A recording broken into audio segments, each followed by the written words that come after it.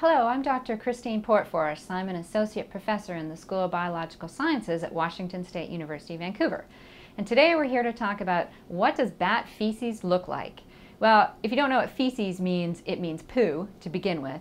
And it looks, depending on the type of bat, it looks pretty much like what mouse poo looks like.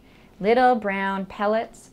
Now, if the bat tends to be a fruit-eating bat, then often the feces is a little bit runnier, and sometimes you can actually see the seeds embedded in the feces. And depending again on what type of bat it is, you can sometimes see insect parts. If you dissect the feces underneath a microscope, if it's a bat that's been eating insects, you can see little wing bits and little bones and stuff from the animal that happens to be its prey. But if you're walking around and you think that you've got bats living in your house or in your attic, and you see accumulations of little brown pellets, just like what mouse pellets would look like, but they're all kind of concentrated together, that's what bat feces looks like.